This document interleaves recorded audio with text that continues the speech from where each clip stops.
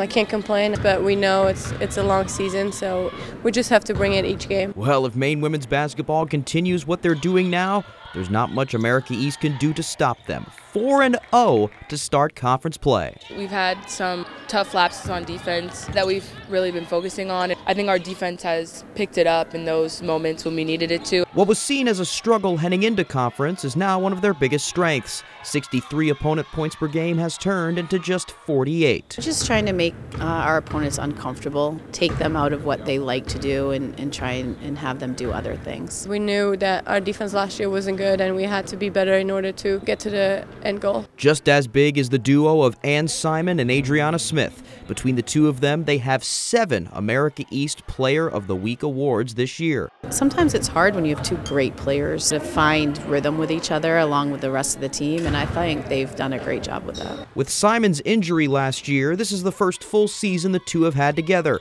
and it's contributing heavy to both of their successes. Last season, I just figured out my role on this team when she was injured, and then she's always known her from when she was a freshman, and now we're just merging together, and I think it's a really good recipe for success. Adding to that recipe is the Black Bears' ever-changing number 3 player on the court, a scouting nightmare for their opponents. You just never know who is going to have the night, but you know that there's people ready to step up and do their thing. And even now, the Black Bears know that if they stay consistent, their first America East title in 5 years is near. We got a long way to go before that, but if we keep taking it one day at a time, we'll hopefully put ourselves in the best position for that to happen. That's what everything has been, and that's why our graduates came back, so that's what we're working to do, and I think we can do it. In Orono, I'm Ryan Sudol, ABC 7 Fox 22 Sports.